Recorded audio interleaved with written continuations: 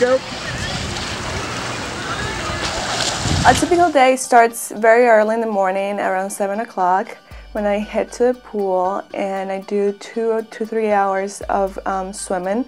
And then I head to Boca where I do what we call dryland, is the weight training. After in the afternoon I have to go back to the water for another 2 hours and then go home and relax again and whatever I have to do for school, whatever I have to do for my project. My name is Arlene Semeco. I'm from Venezuela and I'm currently doing my graduate studies here in FIU, Food and Nutrition.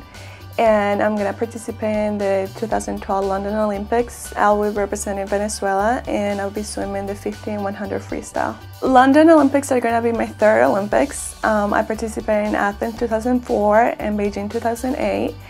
The experience in the Olympics is very wonderful. I love everything about it and it's special. It's just really nice and everybody is friendly.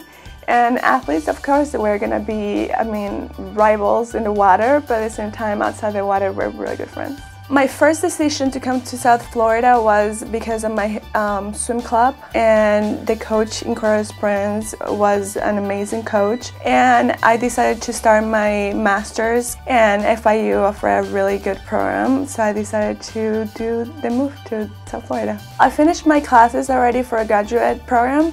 Now I'm finishing my master project and I dedicate my project to swimmers. Actually, I'm studying nutrition knowledge and food practices of high school swimmers.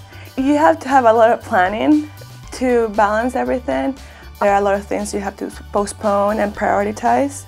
So I just try to do my work at the pool when I'm in the pool and then my work at home when I'm home. These third Olympics are going to be, for me, the point breaker where I'm gonna decide what I'm gonna do. I would like to focus on sports nutrition, which is something that I love, and I think that's what I want to start doing right after I finish this Olympic part of my life.